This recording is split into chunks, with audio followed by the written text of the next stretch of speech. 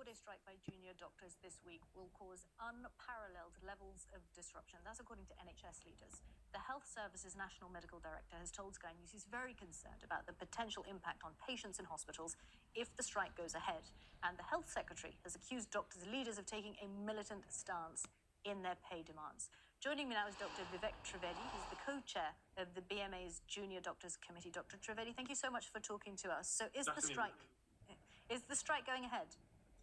As it stands, the strike is going ahead. We wrote to Mr. Barclay towards the end of last week that he has the power to avert these strikes. All we were hoping to do is for him to take us seriously and present a credible offer for us to start a basis of negotiations. He has the ability to stop the strikes, and it's a shame that he's refusing to meet with us to do this. Okay, well, He would say that he is taking it seriously, and this is Stephen Barclay, I'm quoting. He has said that, unfortunately, the decision by the BMA junior doctors leaders to maintain an unrealistic position meant we were unable to make progress with talks. It seems they are intent on maintaining a militant stance rather than working with the government and NHS management to meet the best interests of their members and of patients. So he's saying, not only is it your fault, as you're maintaining an unrealistic position, that's why there was no progress in the talks, and junior doctors leaders are intent on maintaining a militant stance. Well, I would disagree with that. So in our talks that we had on the 22nd of March, after our first set of strikes, we put out our opening position, which is in the public domain and has not changed. All we're looking to do is to reverse the pay cuts that we've had since 2008 and go back to neutral, just to go back to net zero. And not only did he refuse to give us a counteroffer of a credible nature on how we may go about addressing this erosion, he didn't give us a counteroffer at all. So I think it's completely disingenuous for him to suggest that we're the ones not willing to negotiate when it's clearly him that's refusing to do this. So you're asking for 35%. What counteroffer would you accept?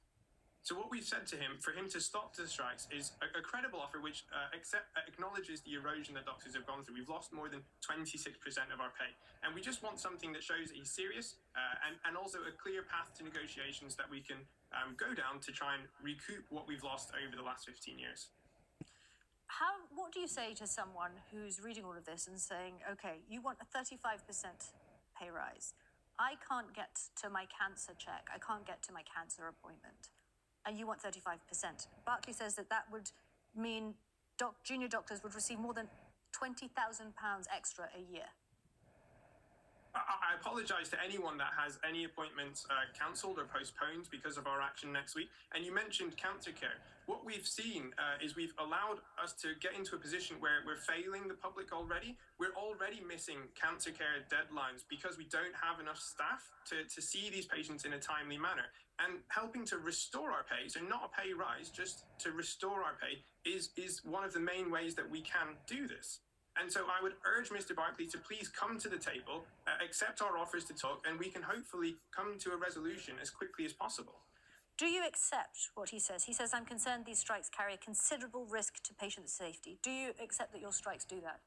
I accept that the strikes will cause a level of disruption, but as we saw in our 72-hour strikes, we were able to strike safely with the help and cover of senior doctors like consultants and specialty doctors across the country, covering for junior absences. So senior officials within the BMA are in close contact with senior officials in NHS England to ensure that appropriate processes are being put into place to allow this level of an appropriate level of patient care and patient cover over our 96-hour strikes this coming week. But again, it's in Mr. Barclay's gift to avert these strikes. All we want is a credible offer on the table.